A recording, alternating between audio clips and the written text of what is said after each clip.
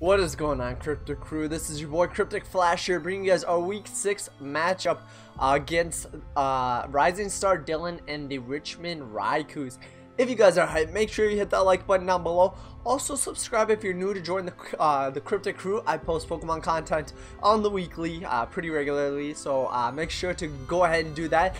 This week, as you guys can see down there, this is what we're kind of expecting Dylan to bring. You guys can see what I'm bringing. The big things I'm worried about on his team. Cofagrigus, Vaporeon. I'm worried about his bulky Pokemon. Not so much his hard hitters like Weavile, Nidoking, Galvantula. I'm not too worried about those. I'm worried more about his bulky Pokemon because we don't have the best of answers. We have a couple toxic users, and if we need to, we can go ahead and get some chip damage off with other Pokemon, but we will definitely have to tread carefully. If he brings a Zapdos, I'm kind of frightful. The thing is if he brings some big defensive threats, he can't bring others. So that's kind of the way I'm looking at it right now, is if he brings a bunch of if he's only bringing defensive mons, then we can go ahead and try to have a good time with that. But I'm just really nervous about which defensive mons he brings. So I'm gonna go ahead and get connected up with Dylan, and I will be with you guys in just a bit. Alright, it looks like we are all connected up with Rising Star Dylan here. I'm gonna go ahead and select the rules, get things going. I think that this match I'm actually gonna open up a notepad and go ahead and actually take notes on his squad to just to kind of better remember everything. I feel like it will actually benefit us, just kind of keep our head in the game. I think it's a good idea. I'm gonna try it out, see how I like it. I have all of our damage calcs open and all of that good stuff, so we'll see what goes on, what he brings. I'm very nervous to see what he brings. I think if I don't see Cofagrigus, I will be ecstatic, you guys. I will be super duper happy. As one mon I don't want to see, because I just don't have a really good answer for it. At least Vaporeon, Primarina pretty much walls it and can take it on. We also have the Heliolisk, and the Thunderbolt will not be appreciated. But yeah, that Cofagrigus is going to be causing issues if he brings it. We have ways of handling it, but a couple Pokemon might get burned. A couple might get hexed. I don't know. I don't know the shenanigans that goes on with Cofagrigus. I do want to try to get our Heliolisk Hyper Beam off. So looks like Rising Star Dylan is all done. I'm actually gonna wish him a good game, or good luck. Have fun. We see the Cofagrigus. We see Zapdos. We don't see Glazed or Nidoking. Wow. Those were two mons that I was super thought were coming. So we see the no Glazed, no Nidoking. You see a Lopunny, no Vaporeon. That's actually really nice. Alright, we see Zapdos, we see Marowak, and we see Lopunny. So that makes things very interesting. I'm thinking he's gonna lead with that Galvantula. The plan is gonna be to try to get rid of that thing as soon as possible. Just to keep sticky webs off the field. And we need to get rid of that Weavile so that our Latios can have some fun. Our lead is actually going to be Umbrella, so we can get that U-turn off and break his Scarf. Break his Sash if he's holding a Focus Sash. So I'm gonna go ahead, confirm. We're gonna go ahead, see his lead. I am nervous. I am ready. Let's do this. So Lopunny, Marowak, Weavile, Galvantula, Cofagrigus, and Zapdos. Alright, so we lead Heliolisk. He leads Miles, the stinking gosh darn Galvantula. So our play a million times is going to be U-turn. Even if this thing is scarfed for whatever reason, I don't see him necessarily knocking us out. Let's just check it out. Let's just check it out to be sure. I don't want to make any too rash plays, but Galvantula, even if it's a Life Orb attacker, yeah, Bug Buzz is doing the max of 73%, so I feel fully comfortable just going for the U-turn here. Getting out on this thing, he's gonna set up his sticky webs. More than likely, we're gonna U-turn, get some momentum. That does some nice damage. We lose some health because of Life Orb, but that is fine. We're gonna go right out into Spearmint. Do I like that play? I mean, Spearmint. What's Spearmint taking? I mean, I played this out in my head. Every time he's going for sticky webs, and I don't think that this is any different.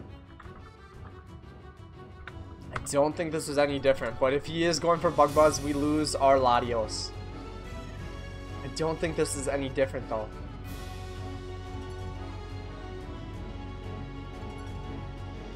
What does Latios do for us?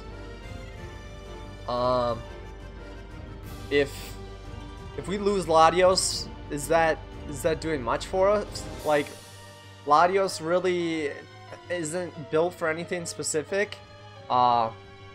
It can kind of just take hits and dish out damage, but it doesn't really handle anything super effectively. So, I mean, worst case we lose Latios, but I'm thinking that he's gonna go for the sticky webs. So we're just gonna go Latios and see what happens. No Bug Buzz. Don't show me Bug Buzz. So he goes for a sticky web. So that is best case scenario. That is absolutely best case scenario. We're gonna go for the Psychic. Make him make the switch into Weavile. Make him make the switch into Weavile. Or he can stay in and try to Bug Buzz, but he is gonna stay in. Does he have any special investment? Because this should knock him out. And it does knock him out. So we take out Miles. His sticky web setter is gone, which is absolutely beautiful. I need to take notes. I said I was going to take notes. I'm not taking notes. Galvantula dies to Psychic from Lobby. And we just saw the sticky webs. I think his switch in right now is Weavile. Sticky webs.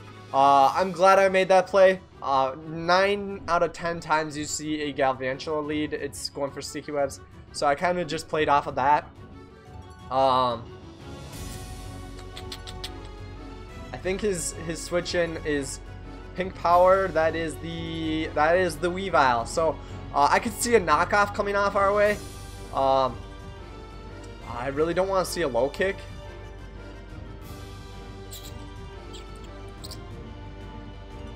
What are you doing to Primarina? Because of the fact that we don't have a Mega Aggron yet. We have just a regular Aggron. We have just a regular Aggron. What if we do that? Sure. Against a Weavile?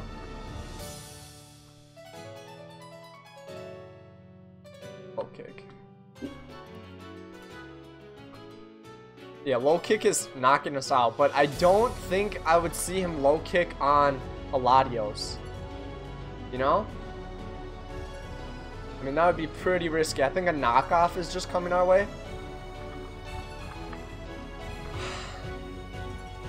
I think a knockoff is just coming our way. If he low kicks, though. Dunzo Funzo. If he low kicks, we go out into Beauty Queen and set screens. I don't know. I think that our play is Juggernaut just in case he goes for that knockoff or an ice move. I think that those would be his plays. I don't think that a low kick would be his play right here. Just because he sees a Latios, and that would be horrible if I stayed in for whatever reason. So we go Juggernaut. He goes for the... Don't show me low kick. Icicle Crash. So we quad resist that. That's very nice. That is absolutely very nice. We eat that for days. And we are just going to actually Mega Evolve. And what comes in here? What comes in to take on a Heavy Slam? Does Earthquake kill? I don't want to go for Earthquake because he has that Zapdos. So I'm actually just going to go for the Heavy Slam. I brought Ice Punch on this thing for absolutely no reason now that he didn't bring that stinking Nidoking or Gliscor. But that's okay. We're just going to Mega Evolve and go for the Heavy Slam. He's going to withdraw. So I don't know what that means for him.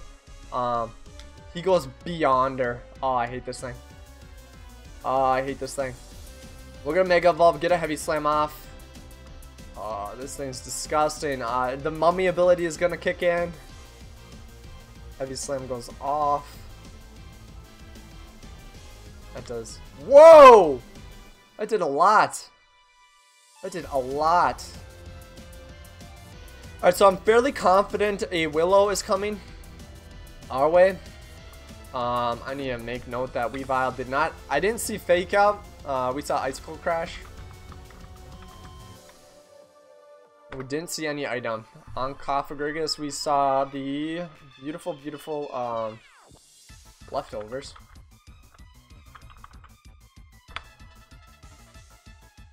And I think we're about to see a nice Willow here.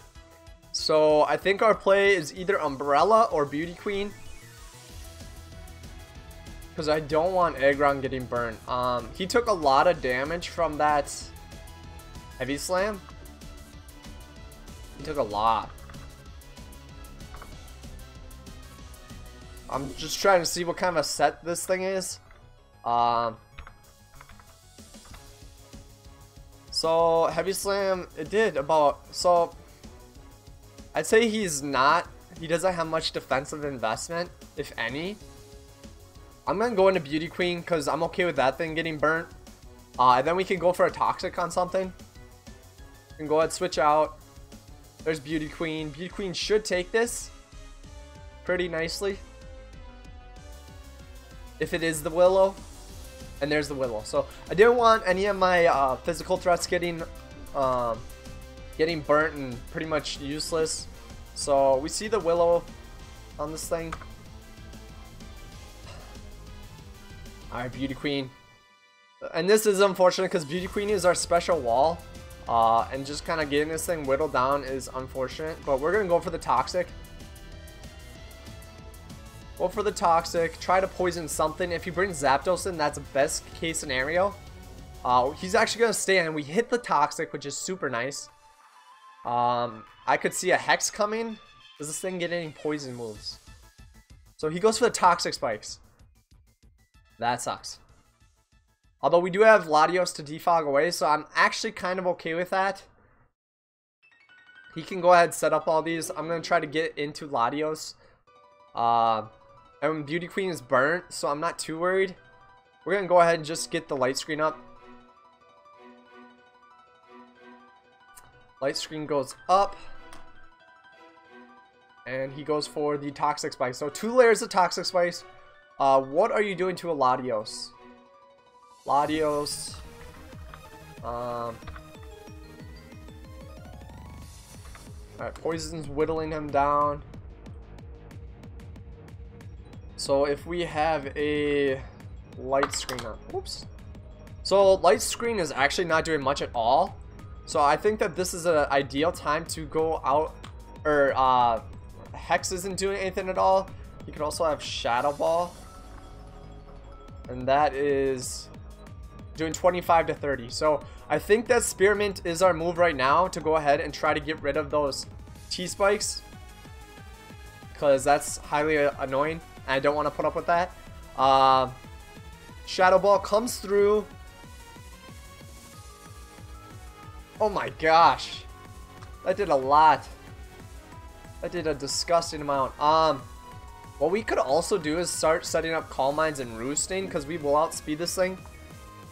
Or recovering, rather. I think that's what we're going to do. If he gets a crit, though, that's going to be highly unfortunate for us. So we go ahead, set up the Calm Mind.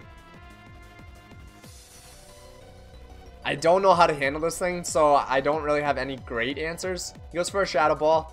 As long as there's no crit. And there's not. So we're going to go ahead, recover up. And kind of let Toxic do his thing. We're going to recover up. Let Toxic do its thing.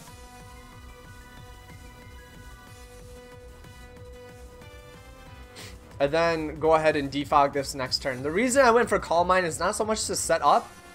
Especially on the offensive side.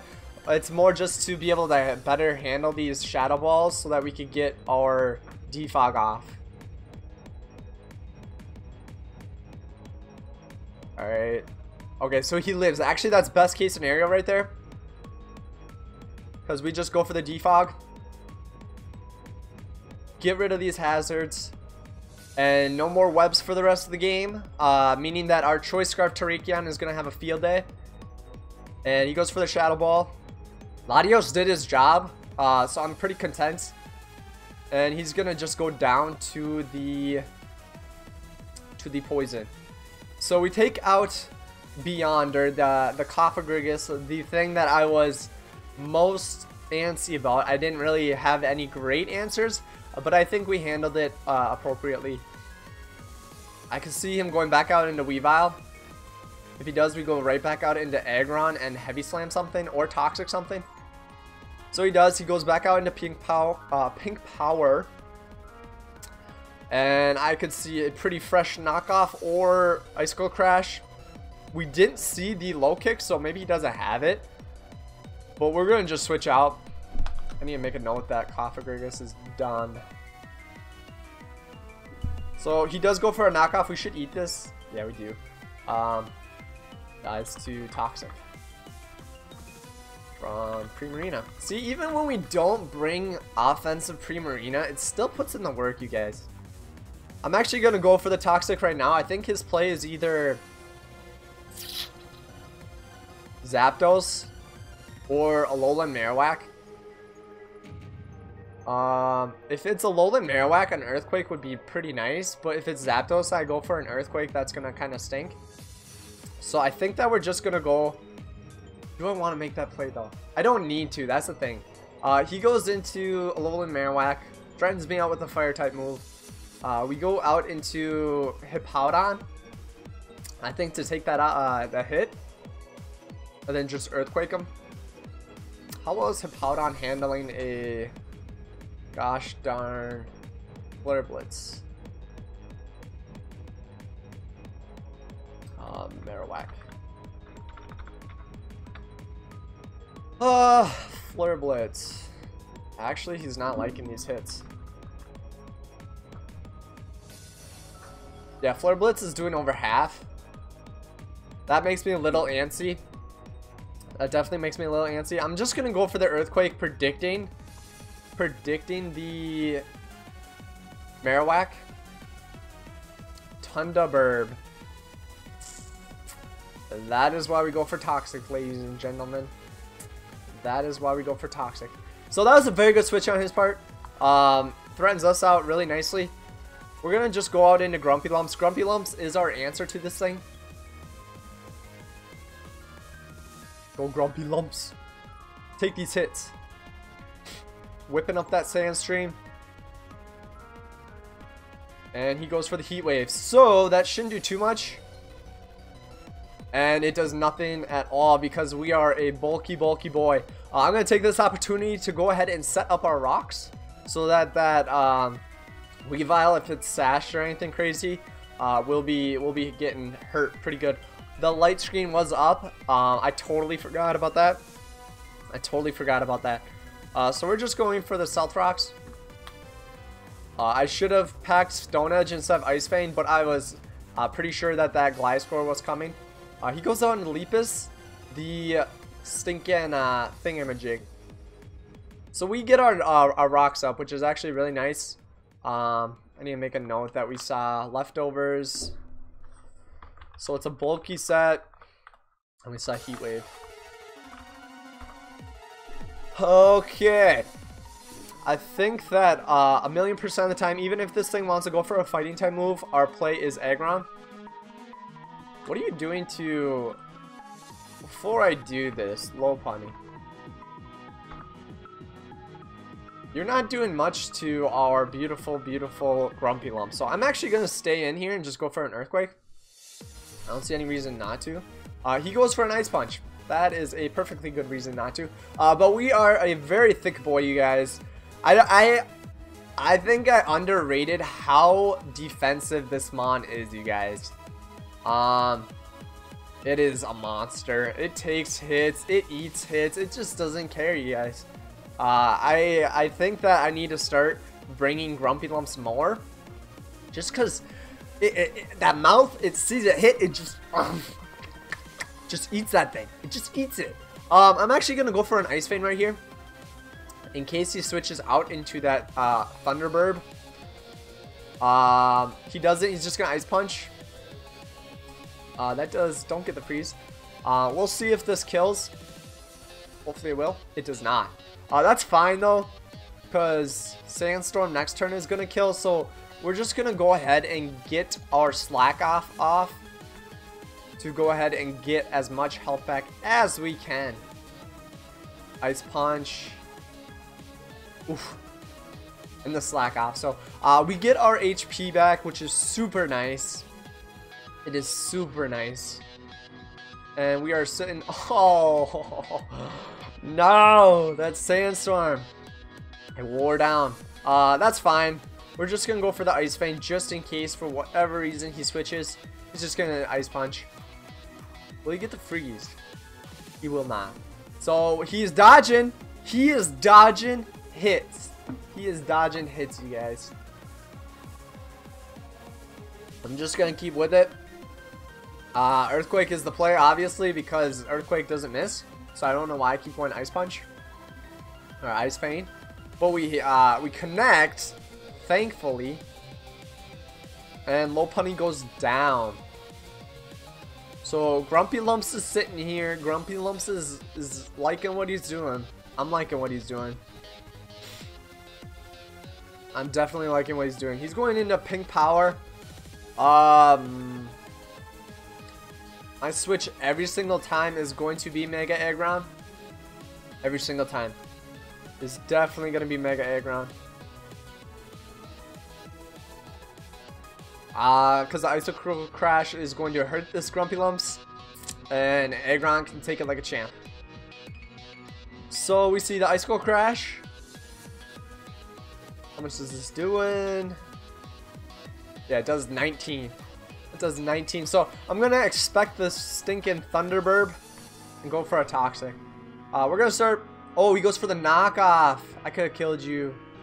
Oh, I should have just gone Heavy Slam. I should have just gone Heavy Slam. So this thing's poisoned now. So that's pretty cool. I'm just going to go for the Heavy Slam on this play. I don't want to make any crazy predictions. He's going to knock off again. Kind of just sacking this thing off. And we hit the Heavy Slam and Pink Power goes down. So he's just got the Marowak and the Zapdos. I think Aggron has kind of done the work that he needs to do. Bone to pick. So here's the gosh darn Marowak. Taking a lot from rocks. Now, I don't really have anything that wants to take a hit from this thing, so I'm just going to go for the Earthquake just in case he, like, just, I don't know, we outspeed or something, but I don't think we do. We do. So Juggernaut is going to pick up a kill on this thing. I did not think we outsped. And, ooh, he's living. He is living. He's going to go for the, oh no. I feel bad. I feel bad. Oh, I am sorry, Dylan. I feel really bad about that miss. So Juggernaut's gonna pick up another kill here, off of a unfortunate miss. But then last up is that Zapdos. We're gonna just Toxic it, try to wear it down. I think that Terrakion just comes in and clicks Stone Edge. I think it's gonna take a lot from rocks, or we just Ice Punch it and try to get damage off. I actually like that play better. Ice Punch. And he goes for the Heat Wave, and that should knock me out.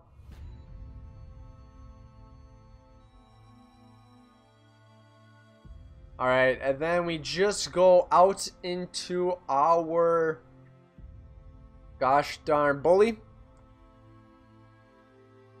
Hit Stone Edge and call it a game.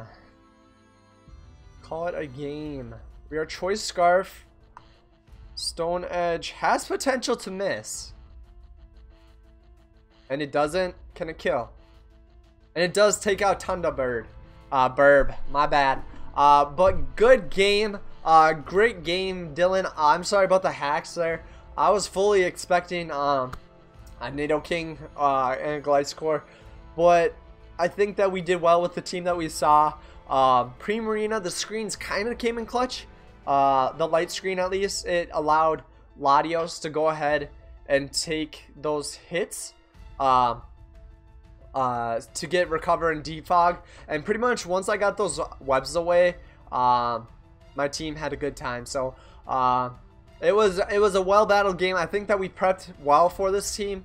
And Cofagrigus was just it was a very scary mon, and Toxic Spikes could have been really detrimental to our squad, but fortunately we brought Latios and Idelmize to get rid of hazards, and that seemed to work out pretty nicely for us. So you guys, this Minnesota Lycanrocs are now 4-2, having a nice big win here. Next week our matchup is against Pokeprez.